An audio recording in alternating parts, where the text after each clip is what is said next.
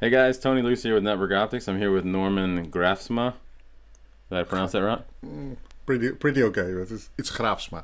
He's Dutch. Yeah. We're in Amsterdam right now. It's our new office. I'm going to tell you guys a little bit about the 3.1 cloud client that just came out.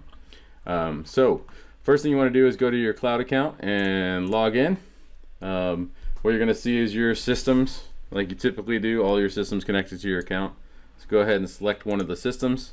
And it looks pretty similar to what it looked like in 3.0, right? You still have your users here. You still had your system view. But there's a new tab when you go into a system, which is called the View tab. And this is your cloud client.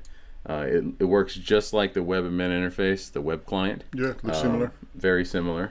So you still have your one camera at a time. You can see this is a fisheye of our new office here. You have the ability to go in and select high or low quality. You can go full screen with it, right? Escape out of that. Yeah. You can also use the timeline just like you could before. You still have the flex timeline like we have in the desktop client. So jump back and forth to the different video, jump to a different camera, all the standard functionality you would normally expect. In 3.1 we did introduce some additional features in the cloud client, but those are only available on the web admin interface, so on your local server web admin interface.